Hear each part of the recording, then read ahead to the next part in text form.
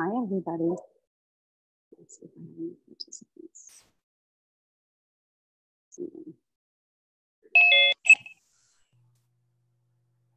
Tarya. Hi, everybody. John. Hi, Tarya. Hi, Benedict.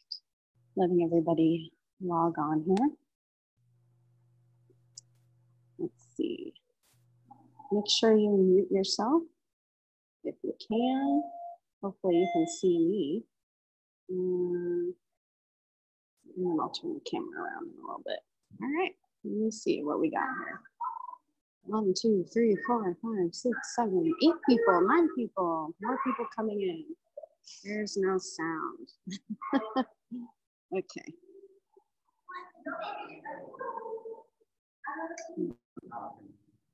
Can you hear me now? I think I have the sound on now. If you can't hear me, let me know. One more chat. Yes, okay, good. Now you can hear me.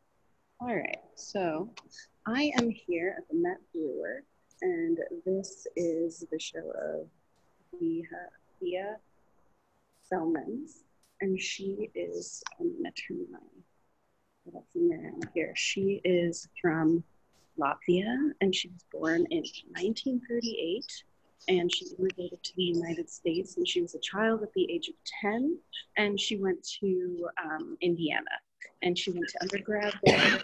Oh, somebody's got their sound on, so let me try to mute whoever's, mute all, yes please. Oh, that doesn't work on my computer. What a wonderful tool. Okay, so she is from Latvia. She's went to Indiana after fleeing her country with her family, and then she did her undergrad at an Indian university, and then she went to UCLA in Los Angeles. So she, I'm sorry if it's a little loud, there's other people here. There's not much I can do about it, and I'm gonna also speak at a kind of a low voice. So I hope that everyone can hear me. In general, I'm probably the loudest one here. So let me turn the screen around here and show you where we are. So this is, we're coming into the first room. So what I want to tell you about this artist, and I decided to do this today, one, because I do travel a lot and I go to a lot of art shows, and I thought, well, why don't I incorporate that into my lessons?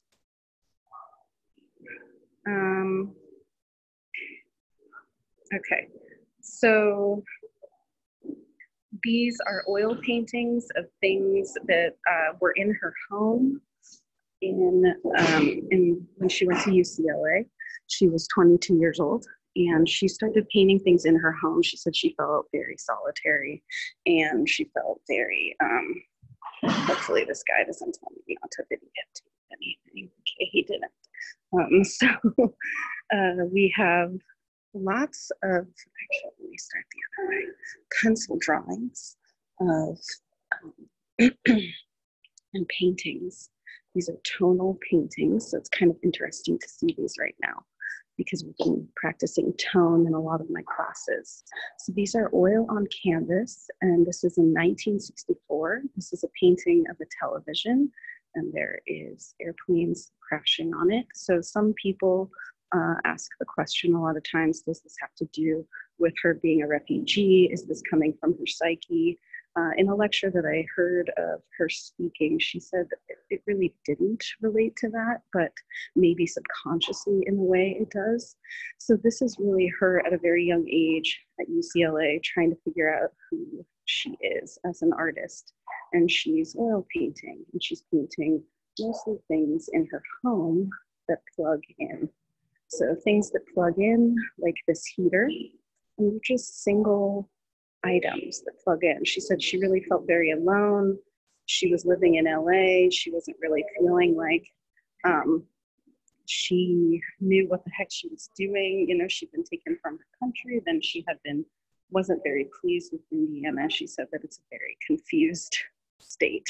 And then she got to UCLA and started painting things that she did know, things that plugged in, that turned off and on. People often relate this to her solitude, but it's up to you what you want to relate it to. So there's several of these from her graduate program. There's a fan, and they're beautiful. They're nice paintings, but they are paintings, and later she moves on to graphite because she feels like it's a much better sense of what her relation to the paper and her experience showing up through the artwork. So we have lots of things going on. We have the solitary feeling of being in California. We have these sort of sad, lonely paintings happening in a very bright place. And she said she felt weird about the fact that she was making these dark drawings in black and white and smoke and things while living in California. Then she also has some very interesting sculptures. So she's a sculptor, she's a printmaker, she's a painter, and she's a drawer. So those are giant erasers, and this is a giant pencil. I just want to show you this. I actually didn't find too much research on this, so if you are enticed to look into those sculptures, you definitely should. Okay, so now I'm going to go into this other room, which is more of the trompe l'oeil room. Trompe l'oeil literally means that it is made to look like it's real, like you could pick it up right off the canvas and take it with you. So these are clippings of, but they're actually drawings of clippings of paper, but this is a drawing. It's not actually a clipping of paper. So I'm going to get really in there so you can see. This is gray paper, just graphite on paper. And this is when she starts to move to graphite. So it's graphite, it says airplane, disaster, graphite, and on acrylic ground on paper. This is another one. Again, for those of us who are in my landscape class or my life drawing class, take a moment to think about the tone that's going on in here in these beautiful, delicate drawings. Even the fold in the paper right here, that's drawn on. So paper clipping is meant to look like it's real paper sitting there, but it really isn't. It's a drawing of a piece of paper with the crinkles and all. And that is called trompe l'oeil. This is not Hiroshi.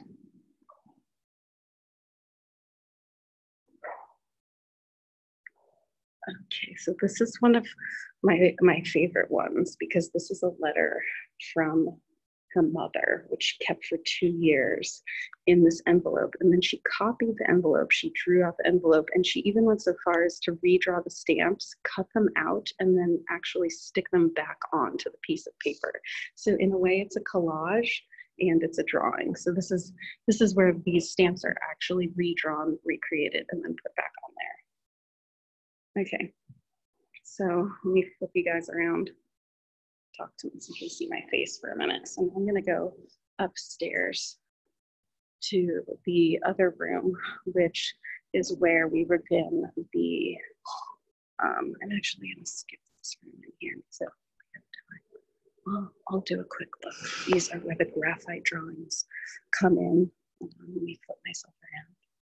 These are actually these are still oil paintings, but we're still dealing with black and white. We're dealing with tone. We're dealing with a lot of clouds, airplanes.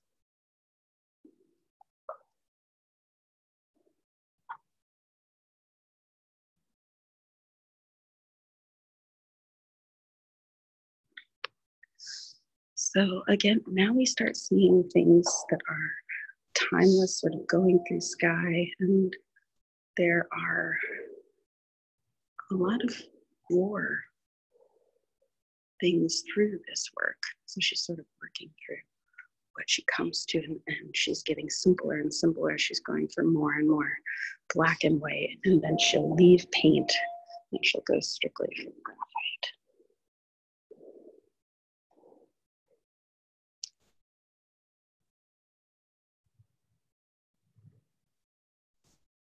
One of the few in color. Okay, so now I'm gonna go upstairs. See some chocolates and stuff. Something. Okay. And feel free to chat. So we're going down one floor to the fourth floor. These drawings are so important. This is where she starts really taking away. She's looking at a black and white drawing of an ocean. Okay, and this week I taught calm waves. So then I came here and I saw these drawings, and she says that they're not copies of the photograph that she's looking at. Like, she found a scrappy old photograph of space. She found a photograph of, or she took the photograph of the ocean in black and white, but then she makes graphite drawings. She's reinventing them. She's not copying the graphite drawings. They also lack sort of composition and space. Oh, I think I'm just going to take the stairs. Oh, okay. The elevator showed up. Okay, so we're thinking about, she sort of decides to abandon the idea of composition completely. And she's like, I really wanted to let go of everything that really didn't work for her, that they were teaching in schools, you know, all the things I teach you, composition and tone and coven and all these rules. And she said she really wanted to abandon those. Let's see. So flip this around again. So here we are on the fourth floor now. We're going down. Let's see. So she's shifting between media.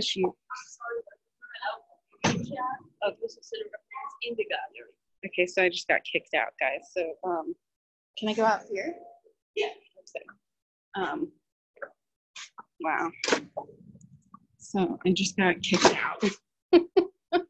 But at least you got to see some of it.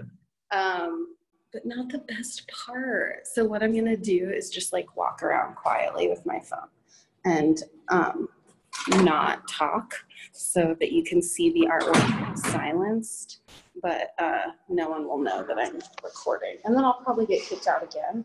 But what I want you to be able to see is just a few of these graphite drawings. They're also listed on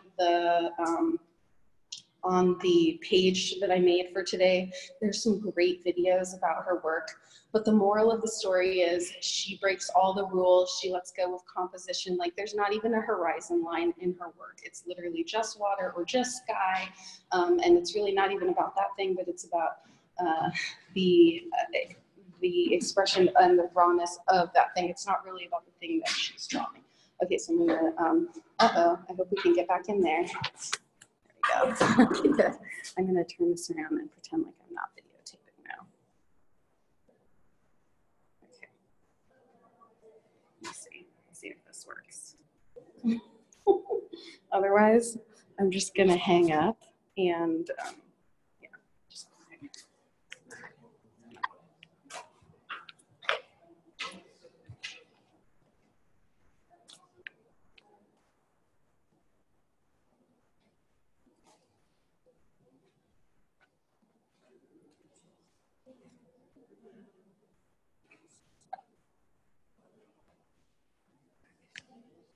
So here we go. I'm taking a picture. These are the sky ones.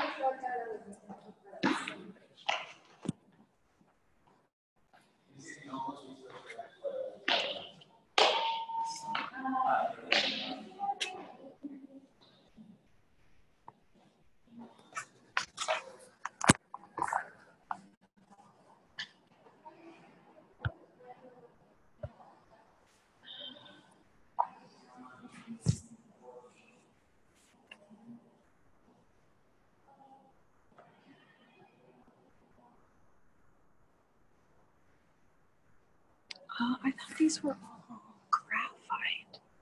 These are oil on canvas. Wow. That's crazy.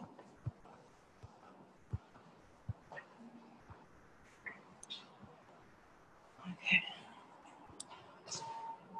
Wow.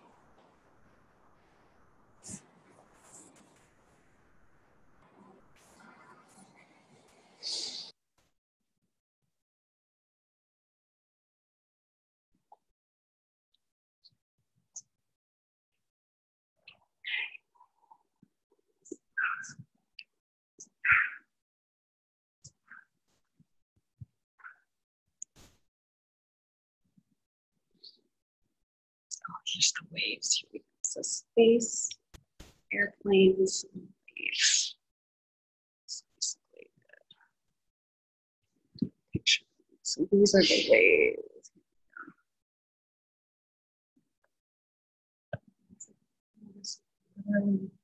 That's just covered.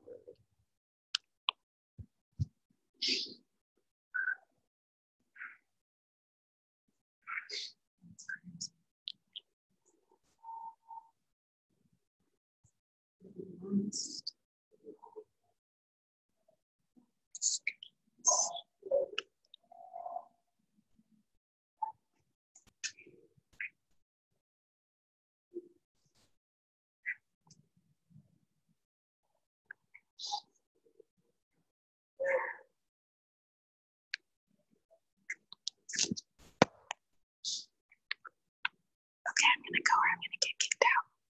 I hope everyone has a great day and check out the other videos I posted. Bye.